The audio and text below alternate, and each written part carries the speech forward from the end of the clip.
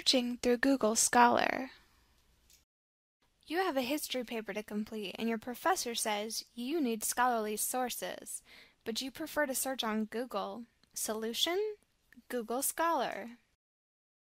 Google Scholar is a search offered by Google that allows you to look for academic journal articles, books, citations, and other sources.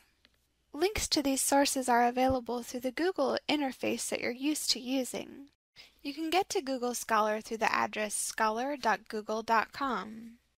If you start with a regular Google web search, you can get to Google Scholar from the More options. If you find a book through Google Scholar, there will generally be a link to Google Books where you can find a description of the book, sometimes a preview, and at times a link to the ebook version of the book.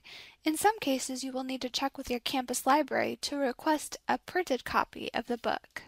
Google Scholar also provides links to articles and citations of articles. Remember, a citation is a description of an article or book. It's not the whole article or book. In some cases, you will find a link to the actual article. See these PDF links on the side? They link to the full text of the article. Google Scholar has lots of options to make your search time quicker and more successful. Through the Preferences option, you can limit your search to items written in a language you can understand.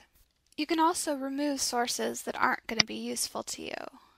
And best of all, you can link up your college library so that if your library has a copy of the article you find, you can directly access it through the databases. Just plug in your library's name,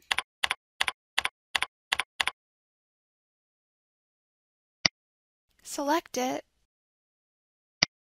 and save your preferences. Then, if your campus has access to the article, you will see a link on the right-hand side. If you select this link, it'll take you right into the database to view the article. Keep in mind if you're searching off campus, you might have to log in with your student ID and password to get to the database. Once you're in the database, you can open up the article and read it.